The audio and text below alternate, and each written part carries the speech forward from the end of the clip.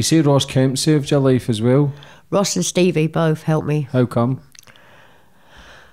Ross didn't, honestly, not save my life so much, but he, I passed out once at the top of the stairs in the Vic and hit the deck, bang, because I was just constantly would have that thing with coke where I was doing that much and then I would gouge like that out with stuff where I needed to have a line. Well, I'd be up for days and I would gouge out really bad.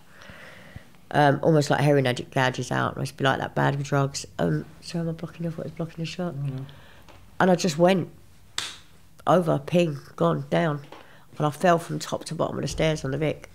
And Ross just caught me like that. And he held me in his hands and they said, come over from the top board on the mic like that, press the button, pick her up and make her work. And Ross just looked and Stevie I just remember coming to and seeing Steve. Steve always worries me anyway, he can make me cry like that, Steve McFadden. He's got that look about him, he's like a big brother. And he went, no, I won't. And I remember being in his arms like that, and Barbara's only little, like that, up into his armpit. And she looked up at the two of them like that, and they went, no, we're not doing it. She's ill, the kid's ill. She's fucking ill. He said, she needs an ambulance, get her an ambulance, she's ill, she's overdosing. And they said, make her work. And he said, I'll stand down. And then a couple of the crew and that went, we'll stand down. That cost, back then it cost 250 grand a day to make his tenders. No one stands down. You work. They love me.